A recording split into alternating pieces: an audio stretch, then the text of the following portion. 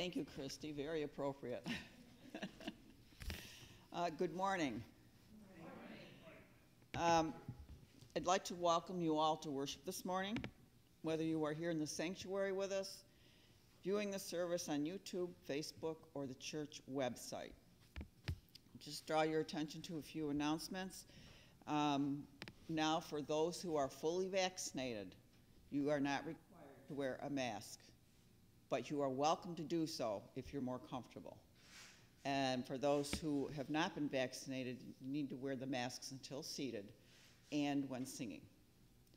The next blood drive in our fellowship hall will be Tuesday, June the 8th, from 1 to 6 in the fellowship hall.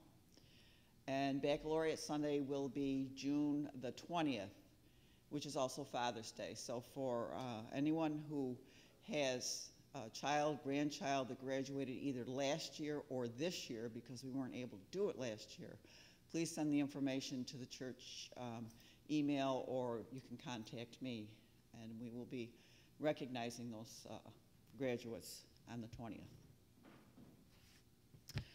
I'm going to light the candle of remembrance and the candle of peace. The candle of remembrance is lit for those in the military and their families, veterans, first responders, and all those in harm's way. And in particular today, we remember all of our veterans this Memorial Day weekend. And the candle of peace reminds us to pray for God's peace in our homes, community, nation, and the world. And we all know that the world is in great need of peace. Please join me in our call to worship. Stand as you are able.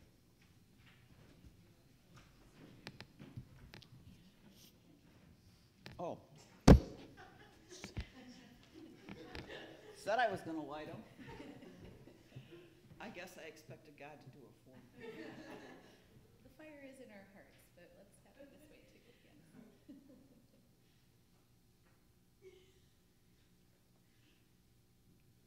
That wasn't intentional, by the way. I could have said it was.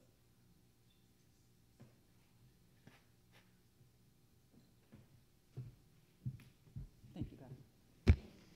Okay, friends of God, believe this. God loved the world. God loves the world. We are the beloved. May the truth of this great love story shine through our worship today. And renew our sense of calling. So come with your tiredness, your frustrations, and your discouragements. Come with your doubts, your fears, and your longings. Come to discover yet again how Jesus reveals God's love and mercy. Come in friendship to God and to each other, and friendship to the world. To listen for God's word to us, to offer our prayers, and to renew our calling. To listen, Friends of God, let us worship. Our first hymn this morning is number 188, Christ is the world's light. Darkness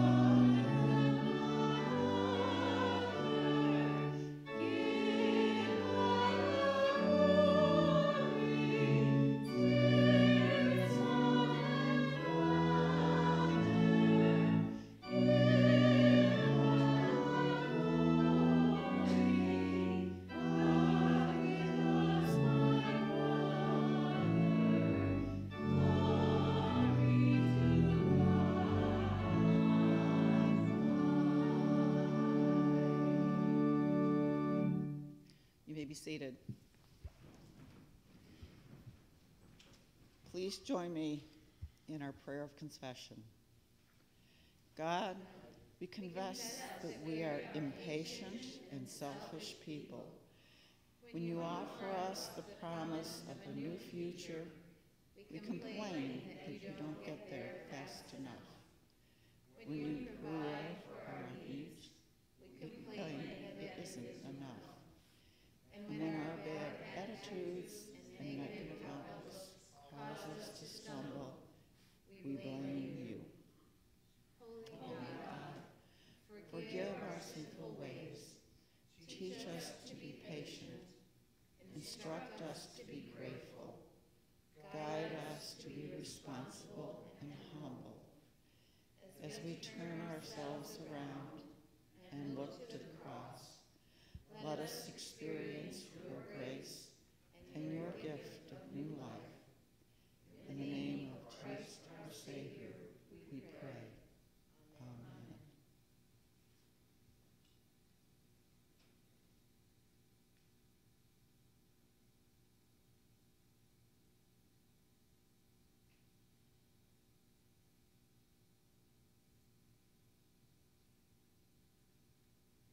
Now hear our assurance of pardon. How much does God love us? Enough to send the divine heart, hope, and spirit to us, not to condemn us, but to save us. Not by our speaking or doing, but by God's good and precious grace are we saved. Thanks be to God. Amen. As we pass the peace this morning, we do it in a way that is respectful of distancing still. We want to be careful, so as you are comfortable, you may greet each other. Thank you.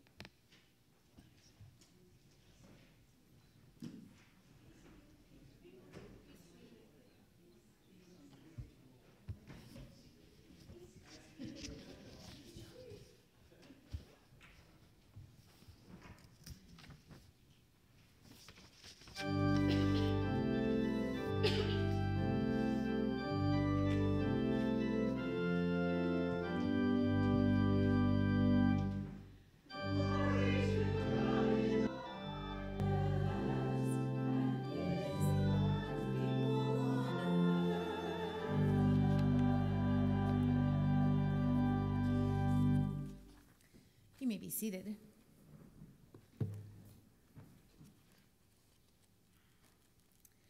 Our scripture lesson this morning is from the Gospel of John, chapter 3, verses 1 through 17.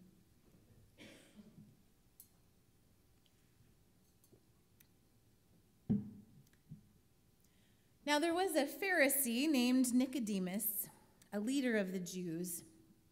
He came to Jesus by night and said to him, "Rabbi, we know that you are a teacher who has come from God. For no one can do these signs that you do apart from the presence of God."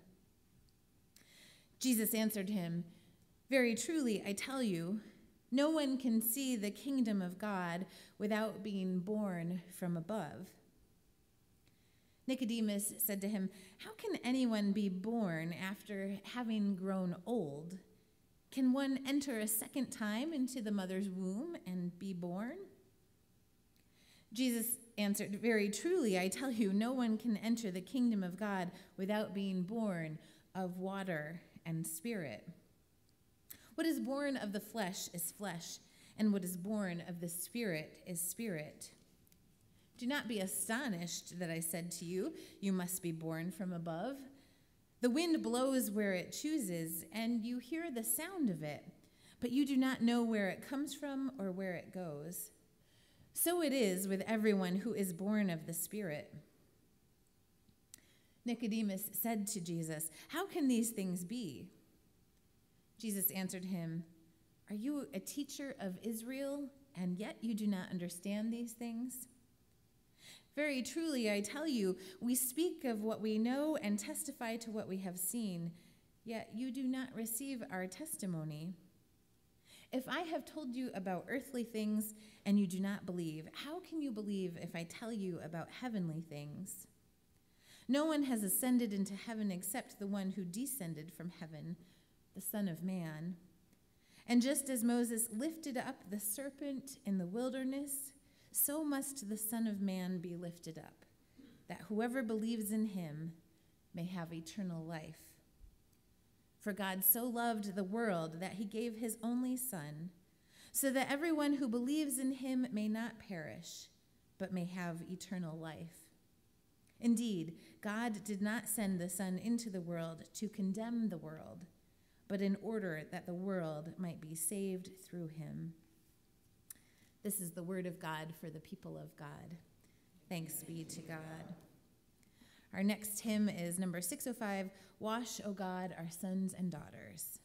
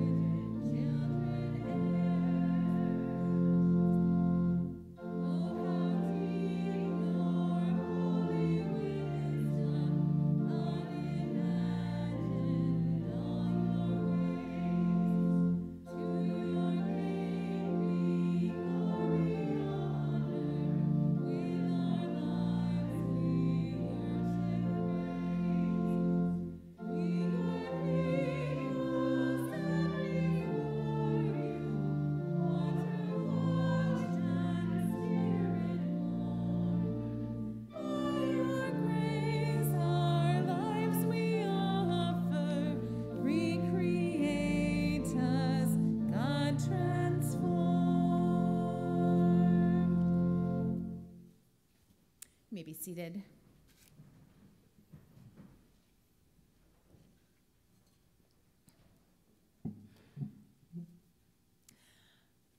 I don't know if many of you know a lot of Bible verses by heart.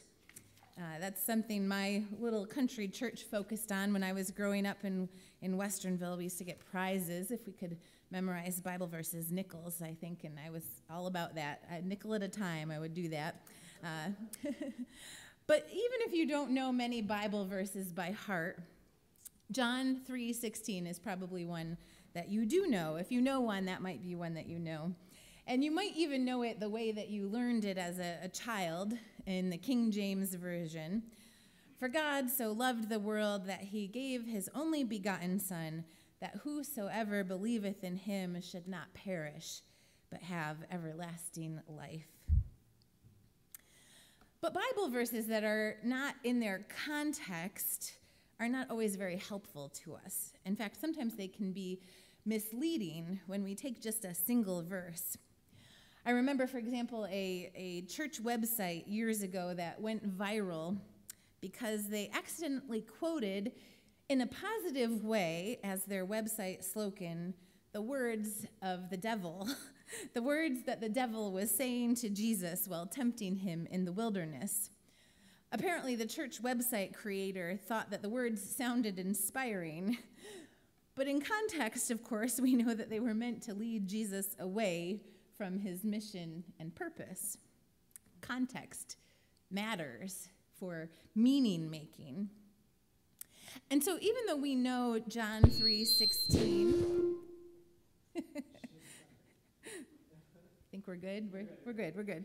Even though we know John 3:16 so well, I don't think we always are as great at remembering what's happening around that verse. What else is going on? What happens before and after these famous words are said? And so today we're listening in on that story. It's an encounter between Jesus and a man named Nicodemus. Nicodemus was a Pharisee. He was an interpreter and a scholar of the law of Moses. And he wasn't just any Pharisee. He was also a leader among the Pharisees. He was a member of something called the Sanhedrin, which was kind of like a Supreme Court, a group of high-ranking judges. So Nicodemus is a person of some stature in the community. And John's gospel tells us that Nicodemus comes to Jesus by night. It seems that Nicodemus doesn't want anyone to know what he's doing. See, Jesus and the Pharisees are often at odds with each other in the scriptures. They're at odds over how to interpret and how to implement the words of the law of Moses. And increasingly, the Pharisees view Jesus as a threat. Nicodemus wants to talk to Jesus himself, but he's not exactly ready to be open about it, not ready to confront Jesus or his own questions where there could be witnesses. So Nicodemus says to Jesus, listen, we know that you are a teacher who has come from God because nobody can do the signs that you've been doing apart from the presence of God. That's a significant admission for him to make. He and his colleagues know who Jesus is, he says. They believe that he's from God. They've seen evidence in the signs that Jesus has done that convince them that Jesus is from God. Well, Nicodemus doesn't actually get to the point of asking any questions of Jesus. Jesus just goes ahead and responds as if Nicodemus has already asked something. Jesus says, "No one can see the kingdom of God without being born from above." Nicodemus and the other leaders might recognize that Jesus is from God, has God's presence with him, but that's not the same as embracing and experiencing Jesus and his message, embracing the kingdom of God, embracing God's reign and God's vision for earth coming to fruition, which is the focus of Jesus' ministry. But Nicodemus doesn't understand what Jesus is saying. He takes Jesus' words very literally. He says, how can somebody be born after growing old? Can somebody enter their mother's womb again to be born anew? So Jesus elaborates. He says, no one can enter the kingdom of God without being born of the water and the Spirit. Don't be astonished that I'm saying you have to be born from above. The Spirit is like the wind. You don't know where the wind comes from or where it goes, but you hear it and you feel it moving. And the Spirit works in just the same way. And that's what it means to be born from above, born of water and Spirit. And still, Nicodemus does not understand. And he wonders, how can these things be? And in turn, Jesus says that somebody who is meant to be a teacher and interpreter of the law can't understand what he's saying. And so Jesus says, just as Moses lifted up the serpent in the wilderness, so must the Son of Man be lifted up, that whoever believes in him may have eternal life. For God so loved the world that he gave his only Son, so that whoever believes in him may not perish, but may have eternal life. Indeed, God did not send the Son into the world to condemn the world, but in order that the world might be saved through him. So this is a weird mention, this Moses lifting up the serpent in the wilderness. And his words are very strange if you don't know the context. And it's tempting to sort of skip right over them because they don't make sense to us. But Jesus is talking about a story that we can read in Numbers, in the book of Numbers in the Bible, in chapter 21. It's this story of the bronze serpent. The Israelites had been wandering in the desert on this 40-year journey to the promised land, and they were complaining again to God about and to Moses about food and water. And this is something that just happens repeatedly on their journey from enslavement to freedom. And these passages in the Bible, they're known as the murmurings, although I think maybe mutterings might be a more apt description. They're on their way to the promised land. They're on their way from a terrible life of enslavement and oppression, and God has been delivering on every promise God has made to them. And yet for some reason, and perhaps it's because they've experienced such trauma, or perhaps it's like they're testing their limits to see if God will still really love them even when they've been bad. Whenever things get difficult, the Israelites complain. They mutter and they murmur about their plight. And this time, when they start complaining, poisonous snakes come among them. The snakes would bite people and they would die. And the people interpret these snakes to be a punishment on them from God, because apparently they have a sense or a fear that they have been pushing God too far. So finally, they come to Moses and they confess their sinfulness and they ask Moses for help. And Moses prays for the people, and he hears God's voice telling him to create a serpent out of bronze that would be fixed to a pole and set among the people. And the passage concludes, whenever a serpent bit someone, that person would come and stand in front of the serpent of bronze and look at it, and then they would live. This is a really bizarre story, isn't it, right? Making a bronze serpent seems like a really strange solution for a people that had a lot of kind of thoughts about making these images and idols and stuff. It seems like a really strange cure for these snake bites. But this sequence of events makes the people look their fear and sin and mutterings symbolized in this serpent, makes them look that right in the face. The snake has become a symbol of their turning away from God, and they have to look that right in the face in order to experience healing. They have to confront that reality directly. The Israelites need to believe and trust in their relationship with God and God's promises to them. And as they look their sin in the face, they experience reconciliation and life. And that all brings us back to Jesus and Nicodemus. Jesus says, just as Moses lifted up the serpent in the wilderness, so must the Son of Man be lifted up, that whoever believes in him may have eternal life. In the Greek, in the language of the New Testament, the word lifted up is actually the same word as the word crucified. So, just as the Israelites looked their sin in the face in order to live, so too we look at Jesus face to face, raised up in his offering his life for ours, so that we too can look our sin in the face, that we look our turning away from God in the face, and we might live.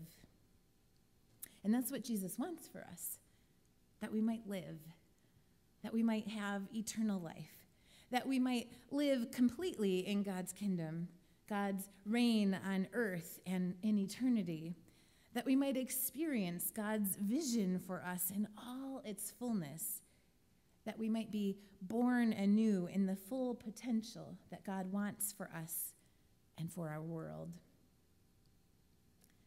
Nicodemus knows that Jesus is a teacher and knows that Jesus is from God and that God's presence is in Jesus.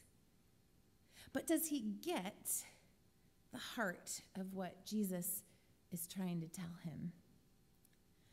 His behavior, his approaching Jesus at night where he couldn't be seen by others, along with his questions, which don't seem to dig very deep, suggests that Nicodemus isn't ready for this direct face-to-face encounter with who Jesus really is or what it means for Nicodemus and Nicodemus's relationship with God.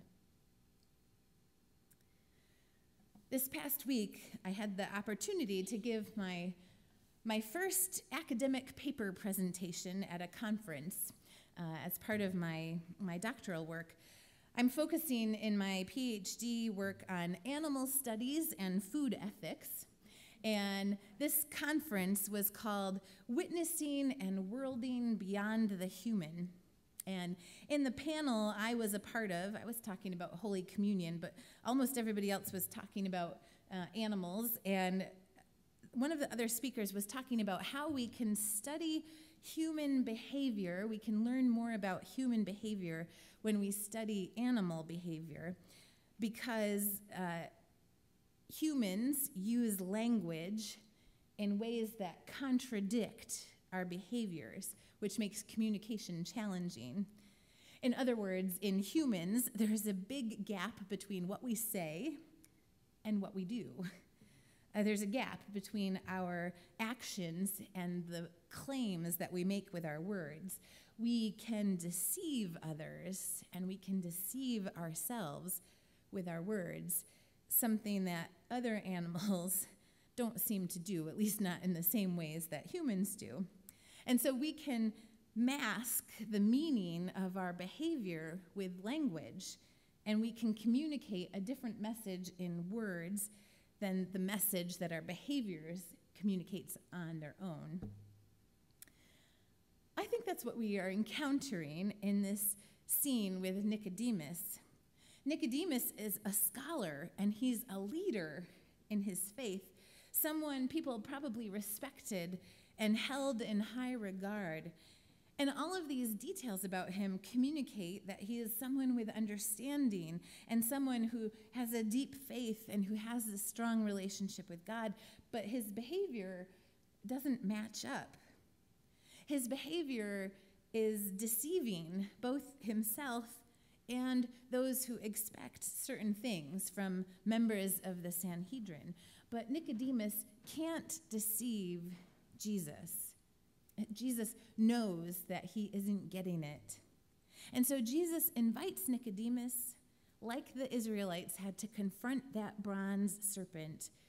Jesus invites Nicodemus to confront what he doesn't know, to confront the real depth of his relationship with God, to confront what he knows and what he doesn't, and to make a fresh start from there. Nicodemus has all of these credentials, but it's the disciples of Jesus, people who don't have any social standing or even have a negative social standing, those without status in the religious circles of the day. The disciples are the ones who had already come face to face with Jesus and put it all on the line to follow him. All those disciples didn't know the kinds of things, the facts and interpretations that Nicodemus did, but they knew Jesus, and they left everything to follow him. After this story in the scripture, Nicodemus sort of fades out. There's no real end to this conversation with Jesus.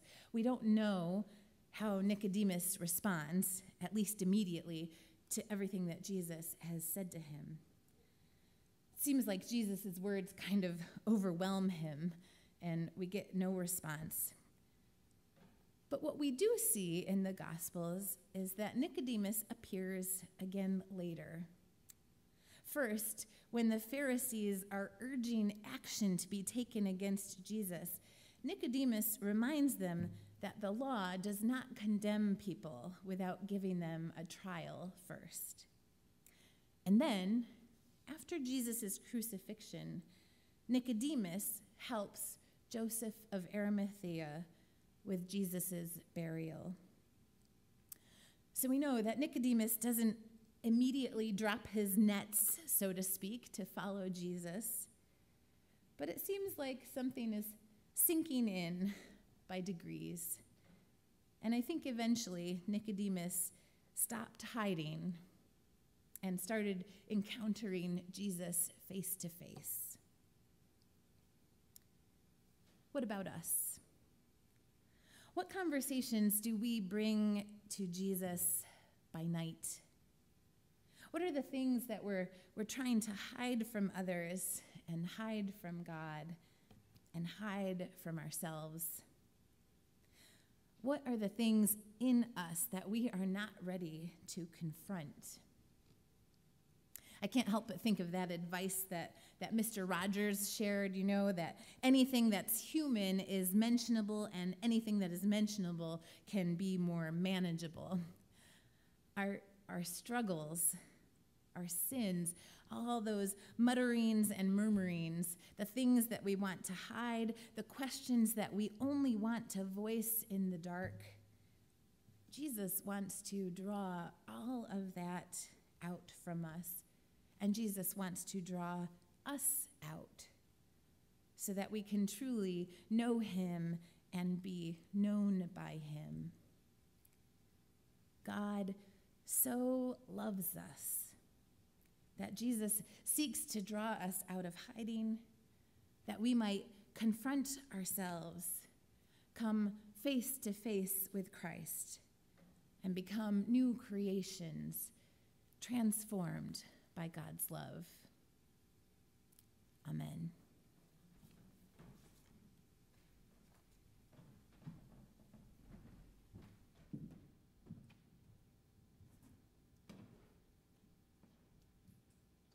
For those of us in the sanctuary, you may leave your offerings in the basket in the narthex. And for those at home, you may mail your offerings to the church at 823 Franklin Park Drive.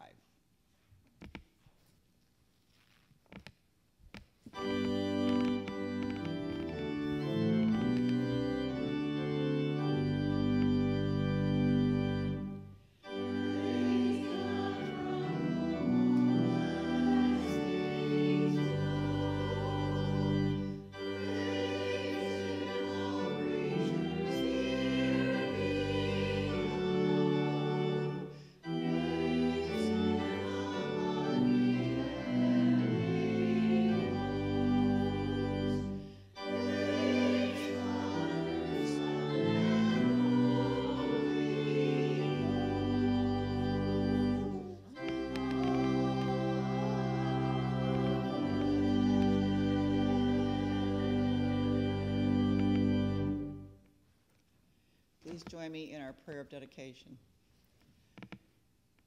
God of grace, you love us so much that you give us precious gifts.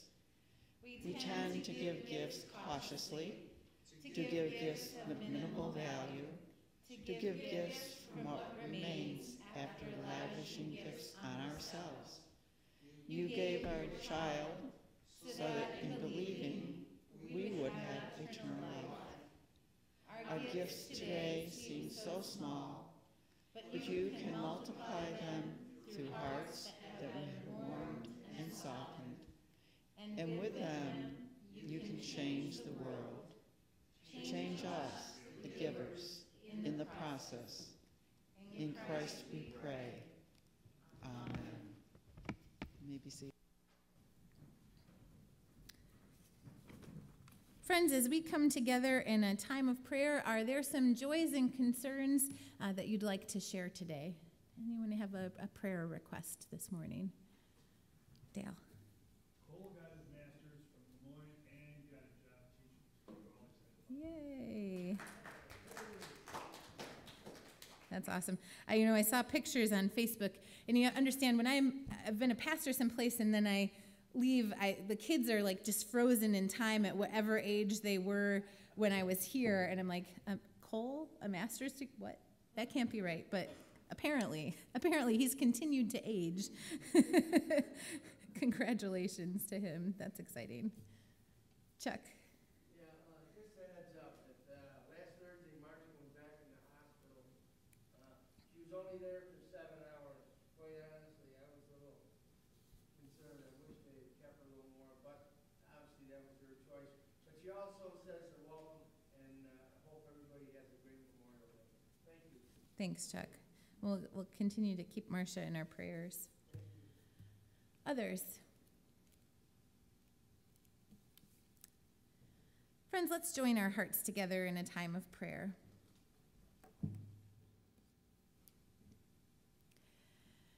Gracious and loving God, we give you thanks that we are able to be together, whether we are in this space, this physical space, or whether we are together in spirit as we join in worship over Facebook and YouTube and websites. We're thankful for the mediums that allow us to continue to be the body of Christ.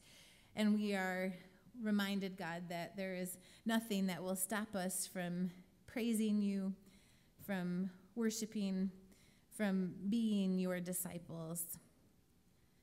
Help us, God, to continue to live out our mission and purpose in all of the ways that you enable us to do so. Oh God, as we gather today, we are mindful of this Memorial Day weekend, and we give thanks for those who have served and who have given of themselves, given the ultimate gift, the gift of their own life in service to nation. We especially pray, God, for those who have fresh grief and loss that they are wrestling with on this day. And on this day when people are traveling from place to place, we ask, God, for your protection and safety to be with them. We thank God of all that is happening in our communities and across our nation, and particularly around the world as we wrestle with violence, as we continue to see the pandemic impacting places, even as we feel things opening up and things changing here. We're mindful of nations where that is not yet the case. We're mindful of the needs that people have, the struggles and the difficulties that are all around us, and we pray, God, for your peace and for your strength in us that we might be messengers of your peace. Oh God, we lift before you the joys and the concerns that are close and dear to our hearts. We lift up to you Marcia as she has spent some time in the hospital again this week and is looking for healing and strength and recovery. Oh God, bring that to her, and let her especially feel the abiding presence of your Spirit, encouraging her as she perseveres through challenge after challenge. God, we give you thanks for the blessings that you bestow on us and the celebrations that you make such a joyful part of our life. And so we give thanks for Cole and his graduation with his master's degree and the position that he's secured and just all the possibilities that are before him, the path that you are opening up for him, God. We give you thanks and we ask you to continue to pour out your blessings on him. We pray, God, for all of the young people who are going through these momentous occasions of life in this strange time in our world. You have been with them, and they have shown such perseverance. Oh God, continue to help them and encourage them in these times of transition. Oh God, we seek to be your disciples, but sometimes we are like Nicodemus, trying to wait until dark, not really ready to look at the struggles, look at our questions, look at the ways that we have wandered away from you face to face just yet. Help us to remember that it is because of your great love that you sent Jesus, that we might look at him face to face, remembering that Jesus knows us so well already. Help us to learn who Jesus is, to learn who you are, God, not just in facts, but in experiences of life transformation, experiences of the power of your redeeming love, remembering that you come not to condemn, but to save us. Together we pray the prayer that Jesus taught us, saying, Our Father, who art in heaven, hallowed be thy name. Thy kingdom come, thy will be done, on earth as it is in heaven. Give us this day our daily bread, and forgive us our debts, as we forgive our debtors. Lead us not into temptation, but deliver us from evil. For thine is the kingdom, and the power, and the glory forever. Amen. Our closing hymn is number 369, Blessed Assurance.